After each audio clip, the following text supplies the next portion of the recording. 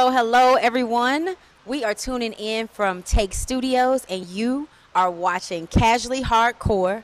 I am your host, Ryan Nico, and this is a show, a newfound boxing show that really just talks to my fandom when it comes to boxing. I am a newfound boxing fan. I fell in love with the sport a year ago, but there's absolutely nothing casual about my love for this sport. I want to talk to everybody involved. I want to talk to the doctors, the judges, the referees, the promoters, and most importantly, the people who bring us the entertainment, the boxers, the fighters. And I'm extremely blessed to be here with two-time Detroit Golden Glove winner, national bronze medal finalist, and just all-around budding star, Lance Boogie Smith. What's up, Lance? How are you today? Man, I'm blessed. I'm feeling really good. Good. I'm glad you blessed. I feel like you blessed. I really just witnessed you pretty much dominate your championship at the 2022 Detroit Golden Gloves. Yep. How are you feeling? Are you still having a high over that win? No, I've just been really super focused. Just focused on being the best me I can be, really.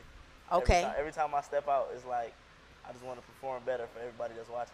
All right. That's what's up. So you think about the fans when you're boxing?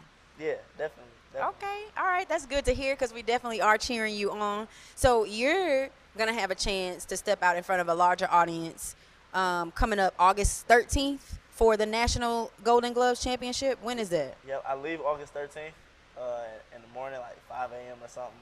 And then the fight starts August 15th.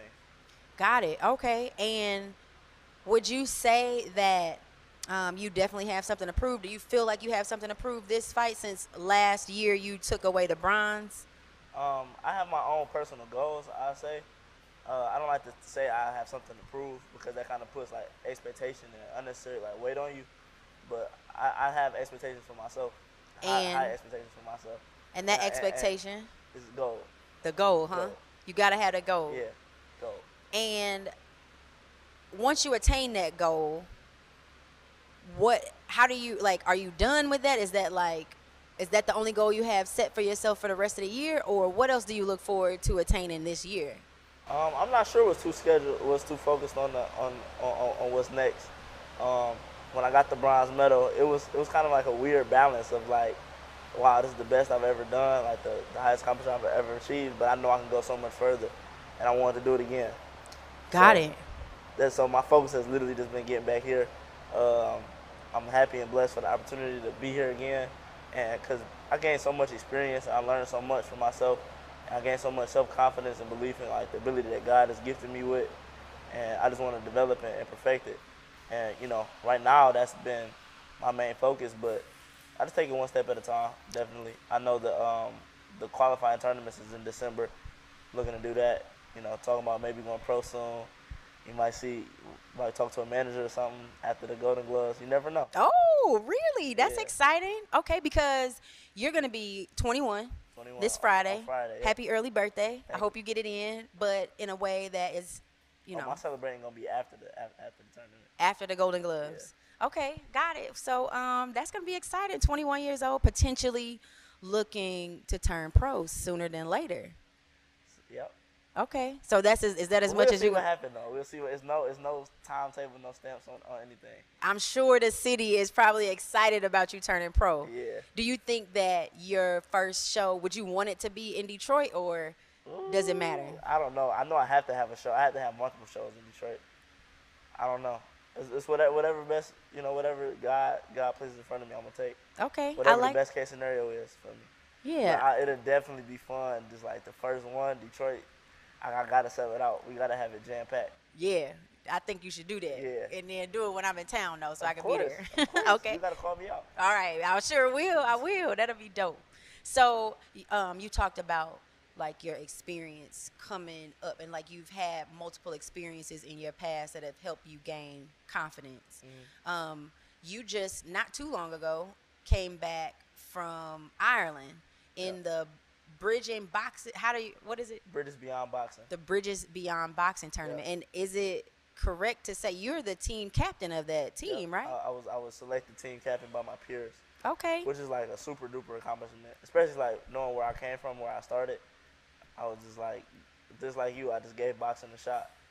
Really? Like, wow. Yeah. So about how old would you say you were when you decided to give I was boxing? I was 13 going on 14. Got So it. it's been almost like 7 years now. Okay. All right. What was that like epiphany that you had to say, you know what, I'm going to just walk into a boxing gym? Or what was that first spark or that first thought? Do you remember? All right, so I always love sports. I love sports. Football, I was really good at football, but my team was trash. And we didn't win anything, so I didn't really know how to judge my success. Basketball, I wasn't that good, but we was winning, so it was working. Um, and I went to play basketball in high school. I was going to high school, and I never really had a gauge of like where I was as a person, just because of the ups and downs and the success in, those sports. And just gotta learn how to fight too. I knew eventually I had to bump. I never been soft. I've never been soft. I always just been kind of quiet. Just peep the scene from the back seat, kind of see what's going on. But I never been soft. I always stand up for whatever I believe. So I just wanted to learn how to all those combinations, all those things: the self confidence, self belief, self esteem. Want to try something new. Want to learn how to fight. All of that put together. My dad knew a friend that knew Coach Ali, and here I am. Here you are today, sitting in the gym of Coach Ali, and now Tony Harrison is the owner of that gym.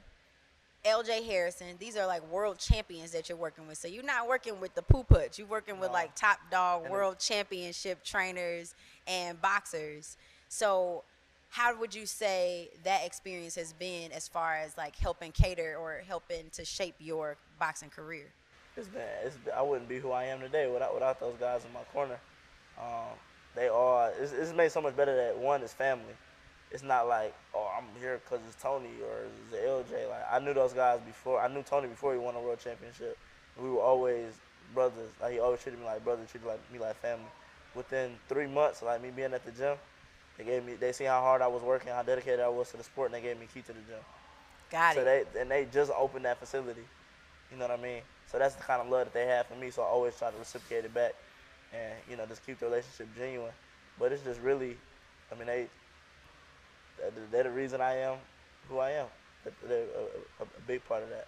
Got it. So yeah, you working in the gym with them has helped you develop your career to now today you have been elected to be the team captain competing overseas in Ireland. And I know you all ended up finishing short, right? You all finished 3-4.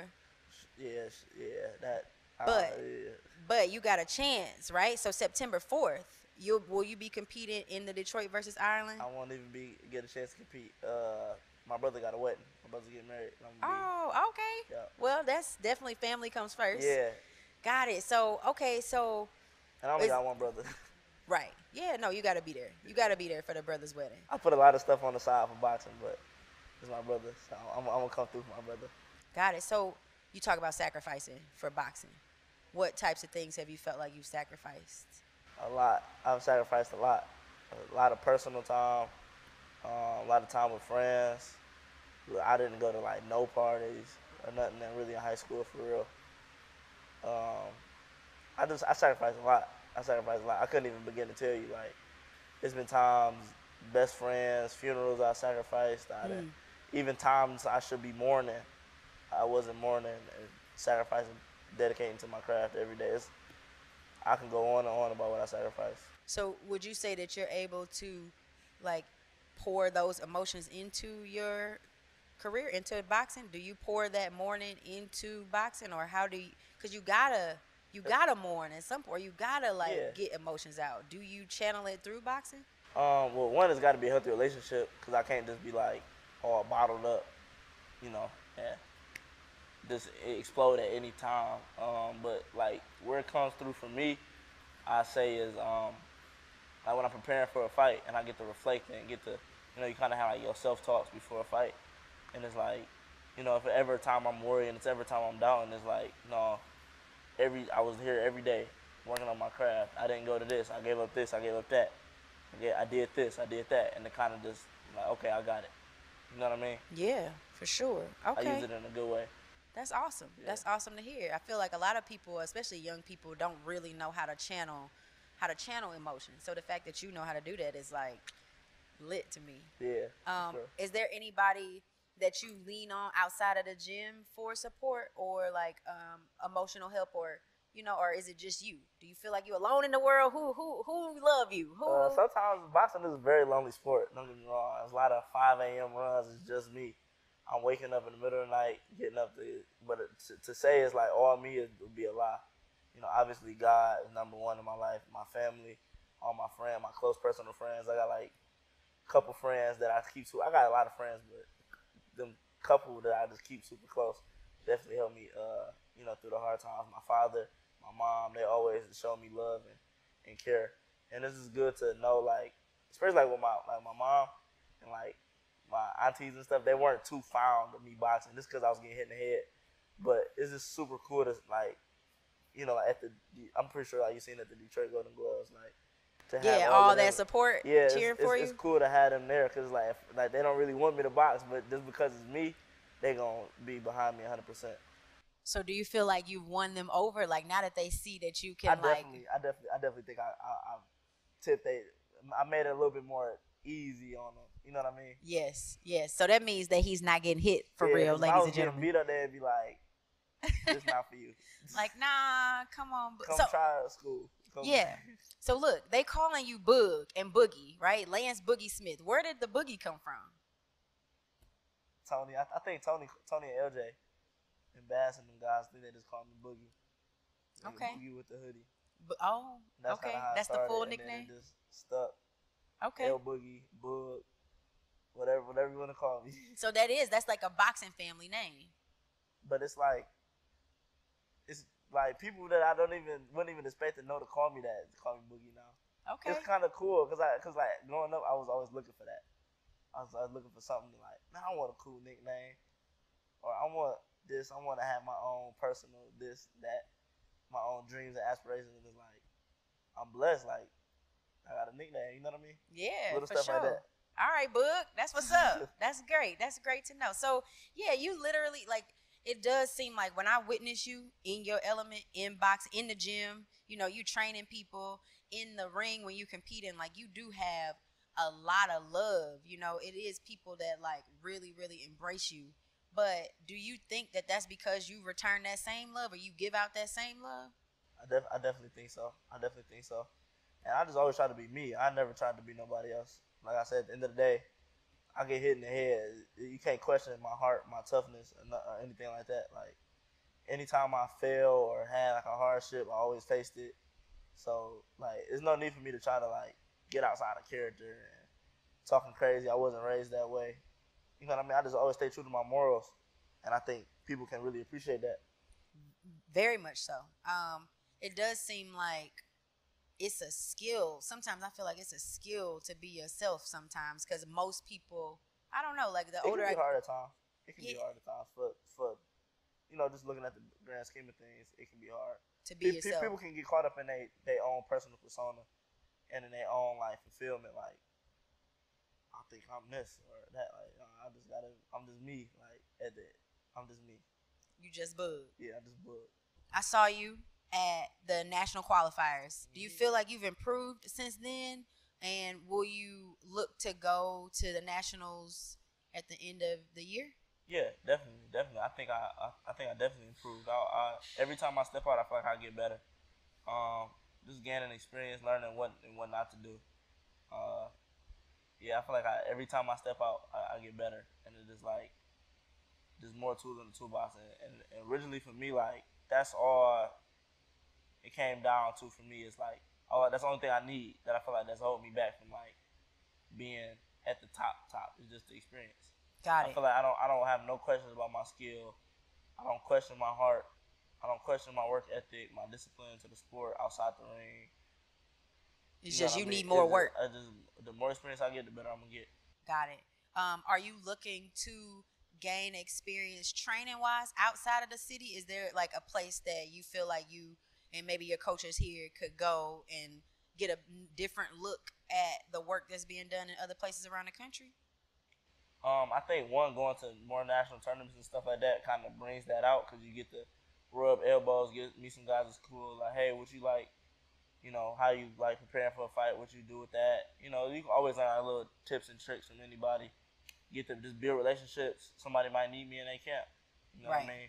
And then I get to meet family and make family and friends Yeah. all across the nation. Yeah. Speaking of camps, right? So you helped Claressa the GWOAT Shields. Whoa. The GWOAT. Yeah. You helped the GWOAT. You contributed to one of the top female, if not the top female boxer in the world. You contributed to her camp when she was preparing to fight against a Slovenian, Emma Kozin, back in February. Yeah. Can you talk about that experience? What was it like sparring with the GWOAT? It was really good. It was really good. I gained so much more respect for her seeing it in person. You know what I mean? Because like you always hear about it. One, any fighter to accomplish what she accomplished is like maybe two fighters. You know what I'm saying? The last men's gold medalist was Andre Ward. Yeah, Shakir fell short. A lot of them guys, the great fighters, fell short. Even Floyd. Yeah, and Claressa Shields, she's got Roy two Jones, gold medals. She got it back to back. Yeah. That's like, and she undisputed in 2 weight classes or 3 weight classes or something like that. And Yep. like she definitely deserves more recognition and respect. But as far as like, cause like she is like LeBron, Venus and Serena Williams. Like, Right. She's on that level of that upper echelon of the sport. So to be in there with her, it's like, okay, you get to see like, okay, it's really a difference. You know what I mean? Like, just one thing I know about sparring her, like, if I can give anybody like a personal like, people say a lot of generic stuff like, oh yeah, she was good, but like if I had to personally like say one thing that was like different about her is her focus. I say it's like no matter if I was doing good in a round and I was getting the best of her, or she had a spurt where she might have got the best of me, or no matter what was going on, if she was tired, if she was fresh, she was locked in from beginning to end. It was no, and it's different because like everybody's focused, but it was just different. You know what I mean? She got a different kind of focus. No matter like I can hit her with 3, 4, 5 shots in a row. She's gonna be focused and locked in. She's not gonna get too high, too low. She give me with 5 shots in a row. She's not gonna get. And she competing. So like a real true just bloodthirsty competitor who is majorly focused. Yeah. Okay, that's what's and up. She a dog too. I got a lot of respect for her. That's Okay. my dog. That's my dog. All right, shout out to Claressa the GWOAT Shields. Shout out and good luck. She's fighting September 10th. Yep. Yeah. Her and AB on the same card. And shout out to AB as well. Yeah, shout out to Alicia Baumgartner. Like you literally are in the gym with real killers. Real killers. And like you're real killers. And you're close. I mean, you see Alicia Baumgartner more often than just as often as your trainers, right? Have you all ever sparred? Have you ever got to? Yeah. I was the first person she sparred when she came to. Oh yeah. Yeah. So you just giving it to the ladies, huh? Getting them that work, helping them win. It's funny. I had a bad experience, but the first time I sparred was against a lady, and I got cooked. It was like I was kind of in that I don't want to hit a girl, and then she was like, no, like we in here competing, and I was young, nervous, and all of that type of stuff, and how Coach Ali taught me is fighting. She a fighter. I got that type of respect. You know what I'm saying? Yeah. For the game, I'm not going. Oh, she's a girl. I'm gonna take it easy, but it's just a balance. I'm not trying to like. I know I'm still a man. You know what I mean? Like physically, like my body, like even if we're the same weight, I'm naturally just a little bit stronger. I can, if I push her and she push me, it's gonna be a little bit different. But she a fighter, and she can make me better. I can make her better. Right. That's all it comes down to. But Alicia is very, very, very, very good. She's very skilled, very sharp. Yeah. She's her, and her, Katie Taylor, and Claressa Shields I think are the best women fighters. Yeah. I'm definitely rooting for Alicia Baumgartner. I don't know how professional that is, but I'm an AB fan over here, so I'm hoping that she becomes unified and unifies that division September 10th. You definitely gonna tune in, right? Or no? I'm gonna try to go. You going? Nah, I'm gonna go too. I want to. I want to go. I want to go. That'd be dope if I could go. It would be awesome. I mean, because witness history. Her and Chris on the same card. Insane, right? Is it on your radar to become an Olympian? Could that be a goal for you before turning pro? Or how do you look at becoming an Olympian and going that route versus going pro? Like I said, I think it's just on what's best for me. what's giving me the best opportunity. If the Olympics is there for me, of course I'm gonna take it, and of course I think I'm good enough to go. I know I'm good. I don't think I know I'm good enough to go. I know I'm good enough to compete against the best from the nation, the best of the world. The guy far from Ireland was one of the best guys over there. He came 3 hours to fight me in Belfast. I didn't just fly to Belfast and just pick a guy from Belfast. They picked him to come to Belfast, and then they chose me to fight him. So you know what I mean. I know for sure I'm good enough to compete at that level. But if it's I'm not also like it's a balance. You know, I'm not gonna waste 3 years if maybe I can't make the 24. I got to do what 28. Or something like that. But I'm definitely open if it's on the table. I'm gonna eat. It's that simple. But just what's ever presented me the best opportunity, because that's all I care about is just being the best me I can be. I can dig being the best you can be for sure. And you know, I'm just excited about your journey. One, because I've seen the improvement from the 2021 Golden Gloves, even though you were a champion, to now. It just seems like you won with a lot more ease. And you just look, it's like it's your ring when you in there. Like you just more poised. You know what I'm saying? It's like a calmness about you that really, it just like looks like dominance. So I'm excited to follow your journey. Because it wasn't always like that, and that's something I had to work toward. You know, it just performing better. Like one thing about boxing is like I've been boxing for 7 years. I sparred all the top guys, but it's different like when you in the ring. Obviously, I've only got like 30, 40 fights, so it's just like you get better with time. Anybody that's playing basketball for 7 years has played 30,000 games, not 30 games. You know what I mean? So I just get better with time, and I'm just grateful to God for that. Okay. Shout out to God. And you know, you really are a person to follow. You really are somebody who is just focused, respectful, and hungry to learn and get better. How do we, or where do we follow your journey? How do we stay in touch with you? Anywhere around the Detroit scene, you can find me. You can find me on Instagram at That's Boogie. You can find me on Twitter at That's Boogie with an underscore. And yeah, just keep up with me. I'm gonna keep you guys posted on what I'm doing. Well, I thank you so much for coming in to talk to me today in my new endeavor. I love the support. I feel it. So, just know that I'm rooting for you. And once again, ladies and gentlemen, this is two-time Detroit Golden Glove winner. He is looking to take the gold coming up next week at the National Golden Glove Tournament. He's going to be fighting in the National USA Boxing Tournament at the end of the year. So please don't forget to subscribe to Lance Boogie Smith. Follow him and follow me at Rhyan_Neco. That's RHYANNECO. I'm your host of Casually Hardcore. You are tuning in to Take TV, and we appreciate you for watching. Just gotta say shout out to God. Shout out to my coaches LJ and Bass. Shout out to my father. Shout out to my mother. Shout out to my grandmother. Shout out to my whole gym family. I'm missing somebody. I hate doing shout outs, but yeah, shout out to everybody in the corner, in my corner. Shout out to everybody that's ever had anything bad to say about me, because it's motivated me to get here. I'm gonna be back with more awards and more accolades and giving God more praise and talking more crap. That's right. Until next time.